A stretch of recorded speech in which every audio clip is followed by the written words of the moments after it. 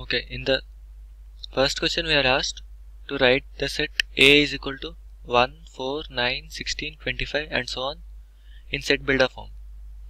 Here the 3 dots means that this numbers in the same trend extend up indefinitely. So here we are asked to write the set in the set builder form. What does that mean? It means that this is also a representation of the set, but this representation is not called a set builder form. It is called as roster form. So we need to convert the roster form of representation to the set builder form of representation. So what is the set builder form of representation? It is that kind of representation where you represent the entire all the elements by a single function and the range of values that the range of values of x which I can put in the function to get back these elements. So if I see here, the first element 1 is equal to 1 square, the second element is 2 square, this is 3 square, this is 4 square, this is 5 square and so on. Therefore I can write A as the number as the set of the numbers x such that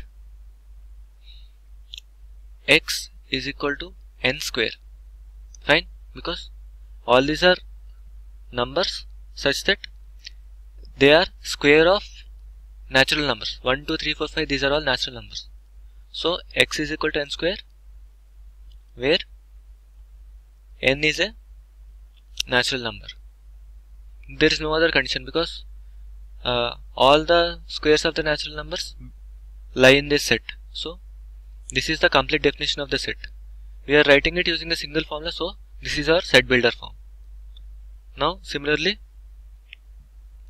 the next question says write this set in the set builder form.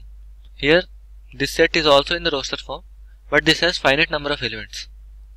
So let us try to find the general expression which can represent all these terms. Can I do it like this? Because the numerator is 7. If the numerator is 1, then the denominator is 2. If the numerator is 2, then the denominator is 3, which is, I can also write it as 2 plus 1. This I can write as 1 plus 1. And here if I take the third one, it is 3 by 3 plus 1, right? So all the 6 elements satisfy this form of notation. So I can represent the set as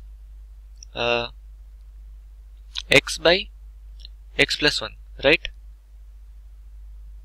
And what are the values x can take?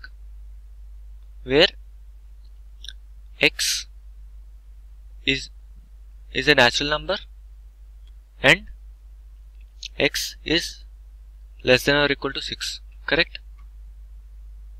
Because 1, 2, 3, 4, 5, 6, these are all natural numbers and they are all less than or equal to 6. And there is no other number which belongs to the natural numbers and whose value is less than or equal to 6, which is not belonging in this set. So I can represent the set in this form, right? So this is my set builder form of this set. As you can see here, both of the sets can be written in the set builder form, but one is a finite set, the second one is a finite set, but the first one is not a finite set.